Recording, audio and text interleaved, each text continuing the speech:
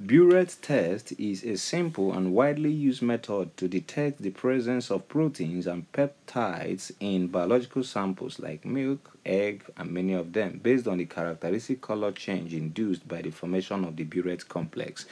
The presence of protein is indicated by the purple color, and the reagents needed are actually we need the copper 2 sulfate, which acts as the source of copper 2 ion. Then we need sodium hydroxide, which provides the alkaline environment, which is crucial for the reaction. Protein or peptide solution, like milk now contains protein or peptide solution. This involves alkalining or adding alkaline to the unknown sample and adding dropwise copper 2 ions, and you see there will be formation of Biuret complex, and we notice this by the change of color from blue to purple or violet coloration, and this indicates the presence of protein. So I am using milk here.